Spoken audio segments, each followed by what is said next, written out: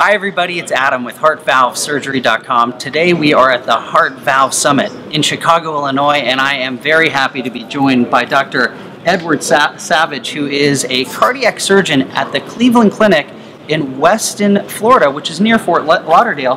Dr. Savage, thanks for being here today. Sure, glad to be here. Yeah, so we've got questions coming in from our Facebook page, and we'd like to ask you a question here from John, who says, I had my aortic valve replaced 3 years ago and was told after my last echo the valve was leaking, but not bad enough that I need to be operated on.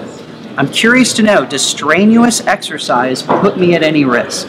Well, again, if it's a small leak, there's no risk. You can go ahead and exercise. I tell people who have some leaks, don't bench press 400 pounds, but there aren't too many people who bench press 400 pounds. But moderate to even vigorous exercise is okay as long as you're not having symptoms. There is one exception to this, and this doesn't really apply to John, but it applies to people who may have some other types of valvular heart disease. And probably the most critical is aortic stenosis. If you have critical to severe aortic stenosis and you've been told that you need an operation, then you really should probably lay off strenuous exercise. The other scenario too is if you have any symptoms associated with that exercise. Now, what are those symptoms?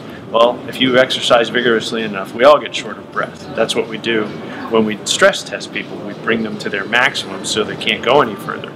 So don't go to that point necessarily in your exercise.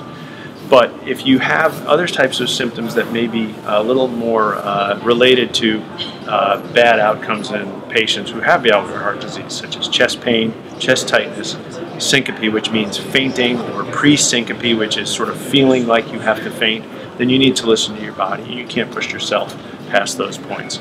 But in most scenarios, in valvular heart disease, unless it's severe and you don't have symptoms, again, the exception being severe aortic stenosis, you can probably feel free to exercise.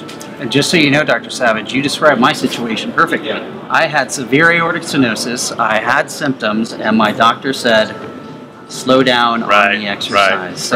Well, thank you for sharing both before surgery and after surgery about exercise. And thanks for stopping by, Dr. Savage. It's great having you. All right. I think you're doing a great job for all the people out there with valvular heart disease. Oh, thanks so much.